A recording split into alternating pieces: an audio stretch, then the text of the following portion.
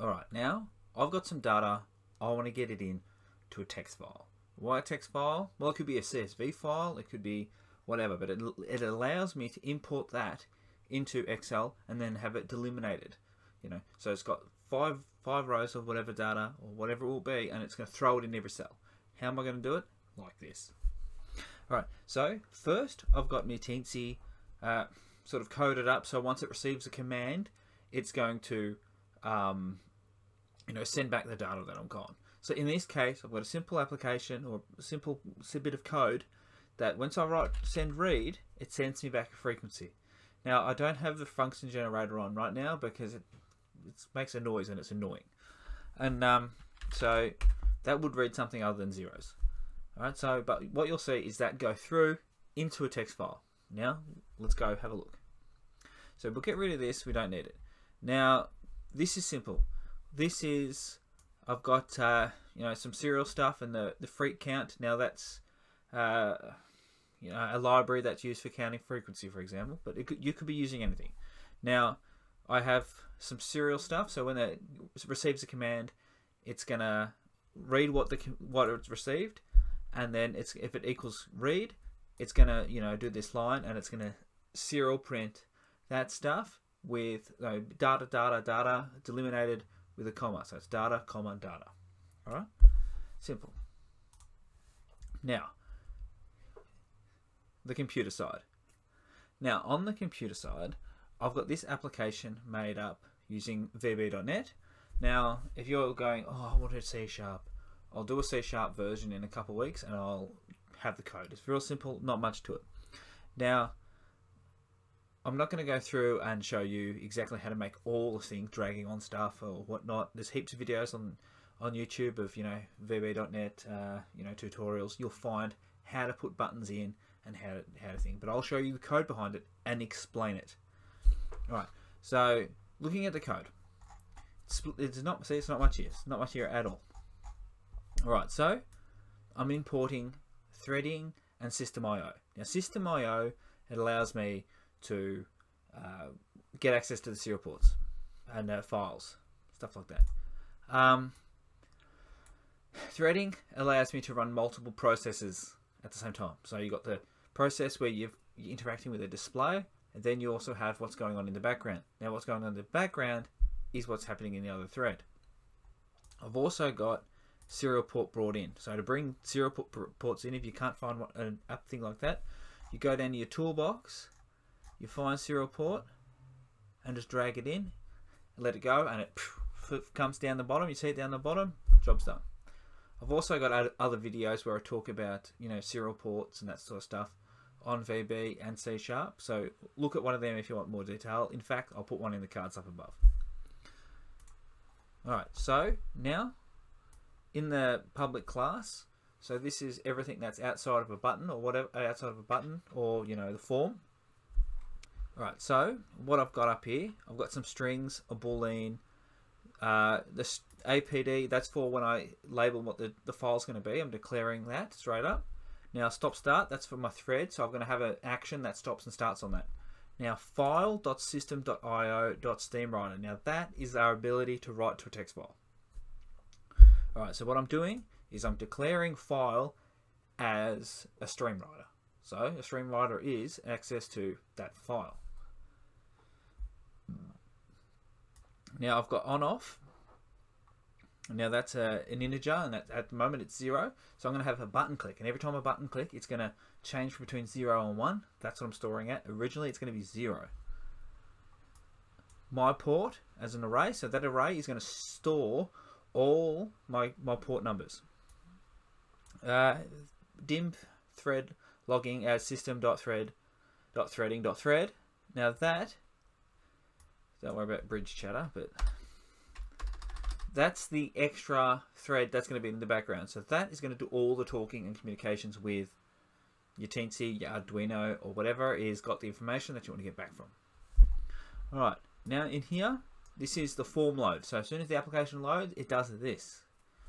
Alright, so I've got check for illegal cross-thread calls. Now, this isn't the best thing to be doing when you're trying to code, is to put this in. In fact, this will only work with forms. It won't work with WPF. That way you've got to do it properly.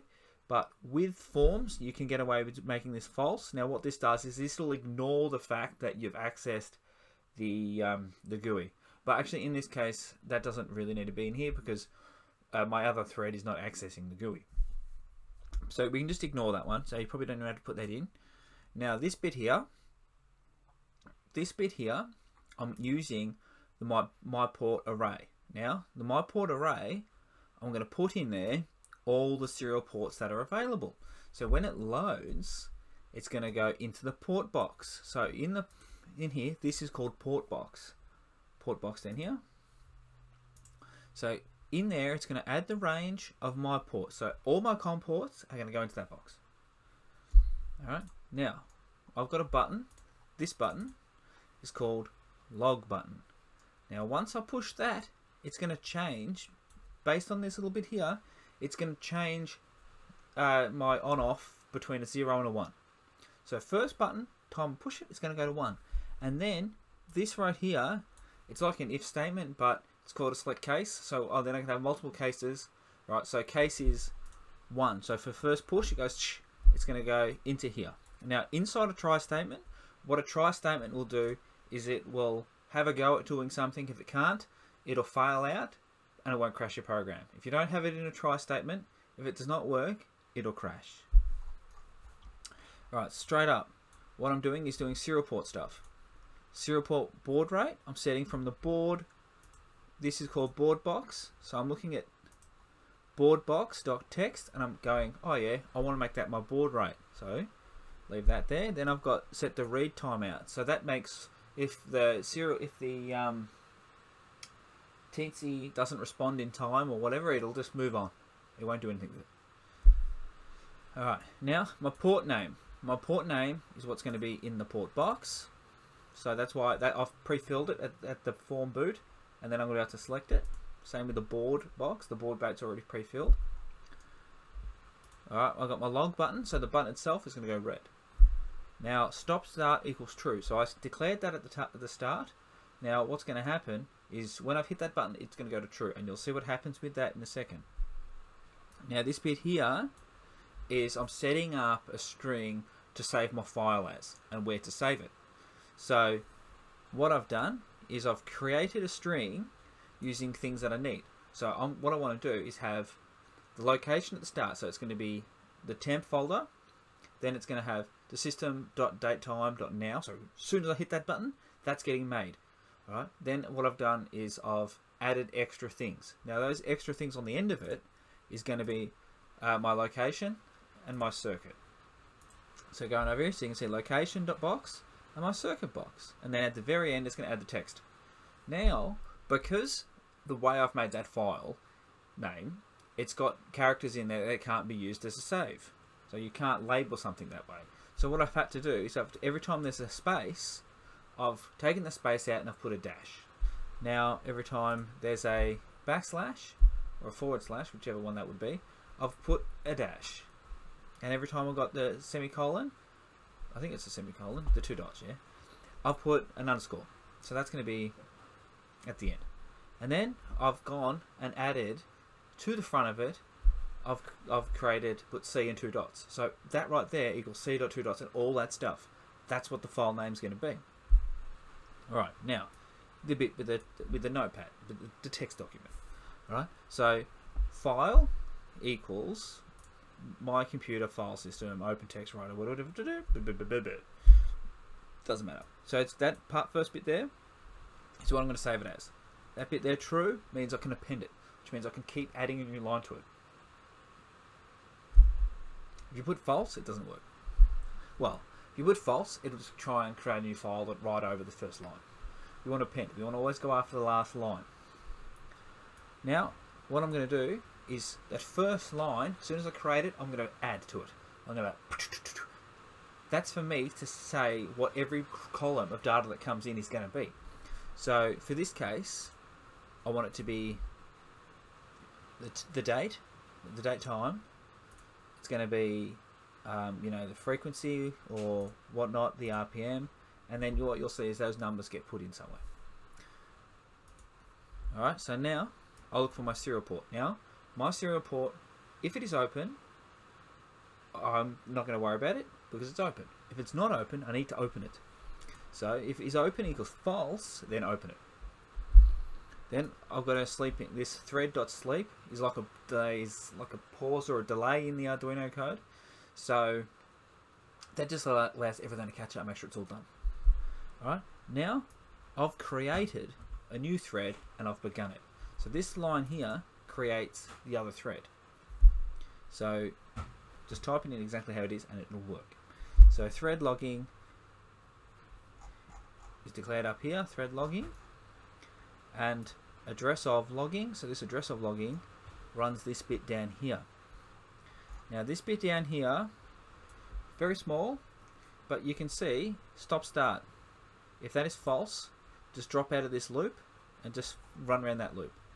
If it's true, which you can see we set it as true, right, do this bit. So what it does is its serial port is open. Could we open it before? Now I'm going to write read. The Teensy or the Arduino or whatever you have is going to send back what's going to happen when that happens. So I'm going to get my data back.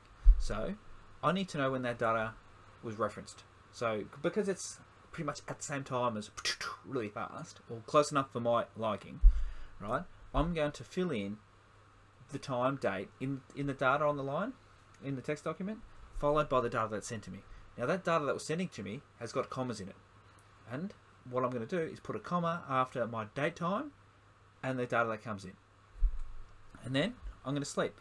Now this bit of sleeping here, now that is going to sort of slow it down enough, or slow it down enough, or give the time frame that you need between lines. So I want 10 milliseconds because I want a lot of data. If you wanted 1 second, so every second to get the data, make that 1,000. Half a second, 2,000. 2 seconds, half a second. If you want half a second, 500. If you want 2 seconds, 2,000, and so on, right?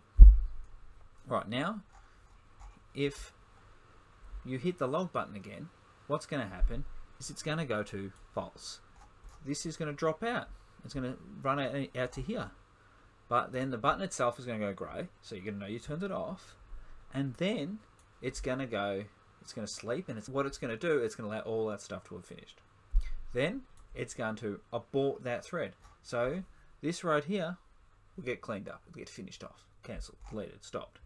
Then I'm going to sleep again just to make sure it happened. That's a small sleep, these are very small sleeps, so you're not even going to know it's happened. Then I'm going to close the text document. I'm going to close it off, and it automatically saves. Then I'm going to close my serial port. Let's see it work.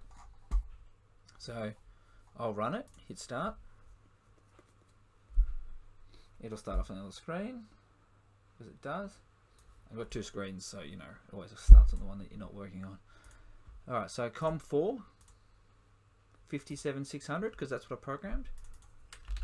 Date, time. Then I've got, I've got small. I've got the 10 millisecond interval. Then I've got the second. Then I've got the RPM, because that's what my info was. What I'll do is I will turn this on. Right, I've got some info coming in. I'm going to hit log.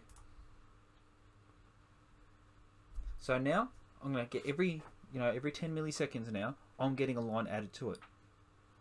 So I'll leave it go for a couple of seconds, as we talk and explain it, and then that way when I look into it, you'll see there's data there. So we'll leave that. That's enough. We can close this now because I've got the data I needed.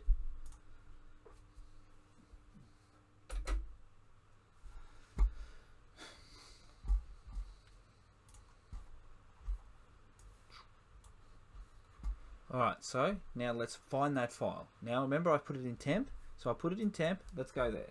So I'll open up the directory and I'll bring it in. There you go. So, right, what time is it now? It's 4:23 in the afternoon, mind you. I've got it labeled as lab.test based on what was in the thing. There you go. So I've got over that small 10 milliseconds, I've got 10.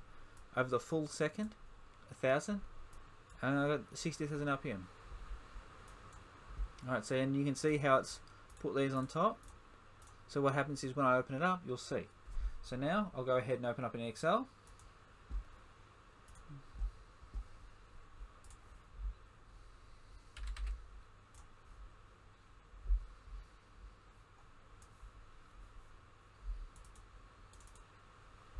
No, so Excel is opened. Now let's open that. So I'm going to go open.